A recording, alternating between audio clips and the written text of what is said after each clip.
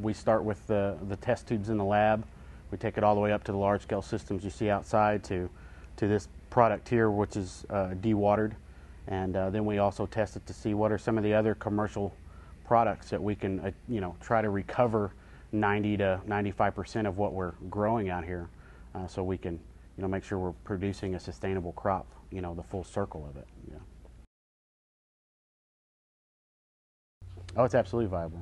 For us, it's just really adapting specific strains, or taking this algae that we buy or this algae that we find or something like that, and getting it adapted to this area, and making it work and do what we want it to do for here. It's just like growing corn in Illinois versus corn in North Texas. It's adapting that system to make it work for here, and that's one of the biggest, and that's our main focus, and that is our big hurdle, is taking a strain of algae that we know produces lots of oil and make it work for here, or find one that grows naturally and then make it produce what we want it to produce all the time.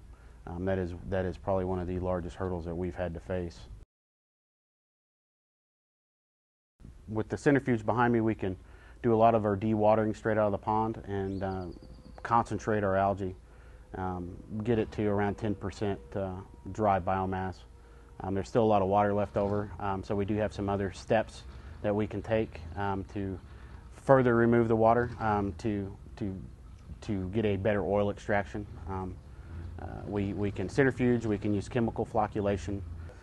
This is algae that we've centrifuged and then used chemical polymer extraction to remove even more of the water from the slurry.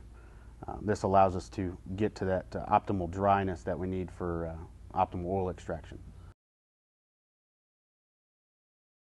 Oil in reality is the byproduct. There's a ton of value with what I'm holding in the co-products arena for cattle feed, things of that nature, because there's a huge market for that out there, and that all those things together make this a viable, affordable product for the biodiesel conversion. Without any of that co-product value, this would not work. We need to have that. We need to have that availability to use 100% or 90% of what I'm holding to make everything viable or affordable. The possibilities are endless. Cosmetics, pharmaceuticals, cattle feed, oil, lubricants, all sorts of things that can be used with what we have here.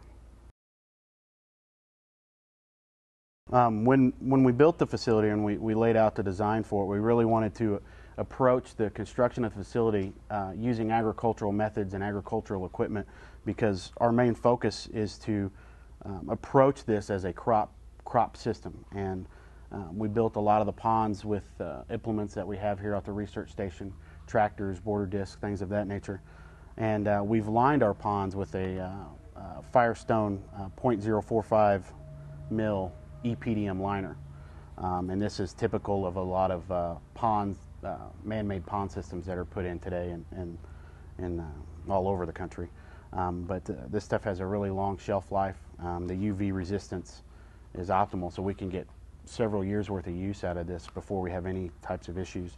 And also we put it under an underlayment, which is just like a felt pad, to help prevent any kind of punctures or things of that nature for when we walk on it and clean it, because there's a lot of labor and a lot of upkeep that has to go on with the ponds. The algae project is on approximately 5 acres worth of land here, with the potential to expand even more in the future. There's a lot of other oilseed and industrial oil crops that there's some research going on here with. So Pecos, the center, has definitely taken a more substantial role in the oil and co-products angle in the agricultural market.